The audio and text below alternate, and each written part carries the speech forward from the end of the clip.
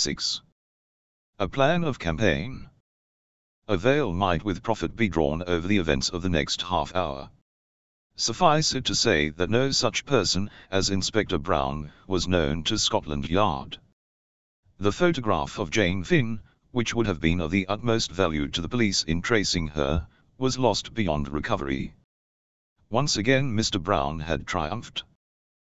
The immediate result of this setback was to effect a rapprochement between Julius Hersheimer and the young adventurers. All barriers went down with a crash, and Tommy and Tuppence felt they had known the young American all their lives. They abandoned the discreet reticence of private inquiry agents, and revealed to him the whole history of the joint venture, whereat the young man declared himself tickled to death. He turned to Tuppence at the close of the narration. "I've always had a kind of idea that English girls were just a mite moss-grown. Old-fashioned and sweet, you know, but scared to move round without a footman or a maiden aunt. I guess I'm a bit behind the times." The upshot of these confidential relations was that Tommy and Tuppence took up their abode forthwith at the Ritz, in order, as Tuppence put it, to keep in touch with Jane Finn's only living relation. And put like that, she added confidentially to Tommy, nobody could boggle at the expense. Nobody did, which was the great thing. "And now," said the young lady on the morning after their installation, "to work." Mr. Beresford put down the Daily Mail, which he was reading, and applauded with somewhat unnecessary vigor. He was politely requested by his colleague not to be an ass. "Dash it all, Tommy, we've got to do something for our money." Tommy sighed. "Yes, I fear even the dear old government will not support us at the Ritz in idleness forever. Therefore, as I said before, we must do something." "Well," said Tommy, picking up the Daily Mail again, "do it. I shan't stop you." "You see," continued Tuppence, "I've been thinking." She was interrupted by a fresh bout of applause. "It's all very well for you to sit there being funny, Tommy. It would do you no harm to do a little brain work too. My union, Tuppence, my union. It does not permit me to work before 11 a.m. Tommy, do you want something thrown at you? It is absolutely essential that we should without delay map out a plan of campaign. Here, here. Well, let's do it." Tommy laid his paper finally aside. "There's something of the simplicity of the truly great mind about you, Tuppence. Fire ahead. I'm listening." "To begin with," said Tuppence, "what have we to go upon?" "Absolutely nothing," said Tommy cheerily. "Wrong." Tuppence wagged an energetic finger. "We have two distinct clues." "What are they?" "First clue, we know one of the gang." "Whittington?" "Yes. I'd recognize him anywhere." Said Tommy doubtfully. "I don't call that much of a clue. You don't know where to look for him, and it's about 1,000 to 1 against your running against him by accident." "I'm not so sure about that," replied Tuppence thoughtfully. "I've often noticed that once coincidences start happening, they go on happening in the most extraordinary way. I dare say it's some natural law that we haven't found out. Still, as you say, we can't rely on that. But there are places in London where simply everyone is bound to turn up sooner or later. Piccadilly Circus, for instance. One of my ideas was to take up my stand there every day with a tray of flags." "What about meals?" inquired the practical Tommy. "How like a man. What does mere food matter?" "That's all very well. You've just had a thundering good breakfast. No one's got a better appetite than you have, Tuppence, and by tea time you'd be eating the flags, pins, and all. But, honestly, I don't think much of the idea. Whittington mayn't be in London at all." "That's true. Anyway, I think clue number 2 is more promising." "Let's hear it." "It's nothing much. Only a Christian name, Rita. Whittington mentioned it that day." Are you proposing a third advertisement? Wanted, female crook, answering to the name of Rita. I am not. I propose to reason in a logical manner. That man, Danvers, was shadowed on the way over, wasn't he? And it's more likely to have been a woman than a man. I don't see that at all. I am absolutely certain that it would be a woman, and a good-looking one, replied Tuppence calmly. On these technical points I bow to your decision, murmured Mr. Beresford. Now, obviously, this woman, whoever she was saved. How do you make that out? If she wasn't, how would they have known Jane Finn had got the papers? Correct. Proceed, oh Sherlock. Now there's just a chance, I admit it's only a chance, that this woman may have been Rita. And if so, we've got to hunt through the survivors of the Lusitania till we find her. Then the first thing is to get a list of the survivors. I've got it. I wrote a long list of things I wanted to know, and sent it to Mr. Carter. I got his reply this morning, and among other things it encloses the official statement of those saved from the Lusitania. How's that for clever little Tuppence? Full marks for industry, 0 for modesty. But the great point is there a Rita on the list? That's just what I don't know, confessed Tuppence. Don't know? Yes, look here. Together they bent over the list. You see, very few Christian names are given. They are nearly all Mrs. or Miss. Tom E. nodded. That complicates matters, he murmured thoughtfully.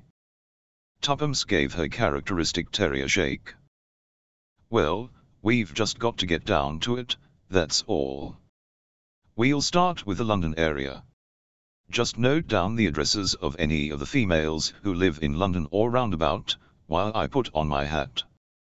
5 minutes later the young couple emerged into Piccadilly, and a few seconds later a taxi was bearing them to the Laurels, Glendower Road, N.7, the residence of Mrs. Edgar Keith, whose name figured first in a list of 7 reposing in Tommy's pocketbook. The Laurels was a dilapidated house, standing back from the road with a few grimy bushes to support the fiction of a front garden. Tommy paid off the taxi, and accompanied Tuppence to the front doorbell. As she was about to ring it, he arrested her hand. What are you going to say? What am I going to say? Why, I shall say, oh dear, I don't know. It's very awkward. I thought as much, said Tommy with satisfaction. How like a woman. No foresight. Now just stand aside, and see how easily the mere male deals with the situation. He pressed the bell. Tuppence withdrew to a suitable spot. A slatternly-looking servant, with an extremely dirty face, and a pair of eyes that did not match, answered the door. Tommy had produced a notebook and pencil. Good morning, he said briskly and cheerfully. From the Hampstead Borough Council. The new voting register. Mrs. Edgar Keith lives here, does she not? Yes, said the servant. Christian name, asked Tommy, his pencil poised. Mrs. Eleanor Jane. Eleanor, spelled Tommy. Any sons or daughters over 21? No. Thank you. Tommy closed the notebook with a brisk snap. Good morning. The servant volunteered her first remark. I thought perhaps as you'd come about the gas, she observed cryptically, and shut the door. Tommy rejoined his accomplice. You see, Tuppence, he observed. Child's play to the masculine mind. I don't mind admitting that for once you've scored handsomely. I should never have thought of that. Good wheeze, wasn't it? And we can repeat it ad lib. Lunchtime found the young couple attacking steak and chips in an obscure hostelry with avidity. They had collected a Gladys Mary and a Marjorie, been baffled by one change of address, and had been forced to listen to a long lecture on universal suffrage from a vivacious American lady whose Christian name had proved to be Sadie. Ah, said Tommy, imbibing a long draught of beer. I feel better. Where's the next drawer? The notebook lay on the table between them. Tuppence picked it up. Mrs. Vandermeer, she read, 20 South Audley Mansions. Miss Wheeler, 43 Clapington Road, Battersea. She's a lady's maid, as far as I remember, so probably won't be there, and, anyway, she's not likely. Then the Mayfair lady is clearly indicated as the first port of call. Tommy, I'm getting discouraged. Buck up, old bean. We always knew it was an outside chance. And, anyway, we're only starting. If we draw a blank in London, there's a fine tour of England, Ireland, and Scotland before us. True, said Tuppence, her flagging spirits reviving. And all expenses paid. But, oh, Tommy, I do like things to happen quickly. So far, adventure has succeeded adventure, but this morning has been dull as dull. You must stifle this longing for vulgar sensation, Tuppence. Remember that if Mr. Brown is all he is reported to be, it's a wonder that he has not ere now done us to death. That's a good sentence, quite a literary flavour about it. You're really more conceited than I am, with less excuse. Ahem. But it certainly is queer that Mr. Brown has not yet wreaked vengeance upon us. You see, I can do it too. We pass on our way unscathed. Perhaps he doesn't think us worth bothering about, suggested the young man simply. Tuppence received the remark with great disfavour. How horrid you are, Tommy. Just as though we didn't count. Sorry, Tuppence. What I meant was that we work like moles in the dark, and that he has no suspicion of our nefarious schemes. Ha ha. Ha ha, echoed Tuppence approvingly, as she rose. South Audley Mansions was an imposing-looking block of flats just off Park Lane. Number 20 was on the second floor. Tommy had by this time the glibness born of practice. He rattled off the formula to the elderly woman, looking more like a housekeeper than a servant, who opened the door to him. Christian name?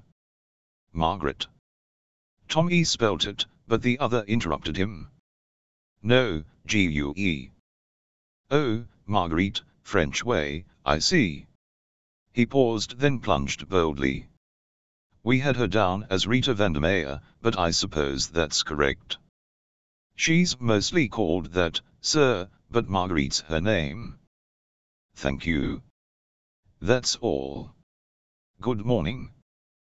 Hardly able to contain his excitement, Tommy hurried down the stairs. Tuppence was waiting at the angle of the turn. You heard?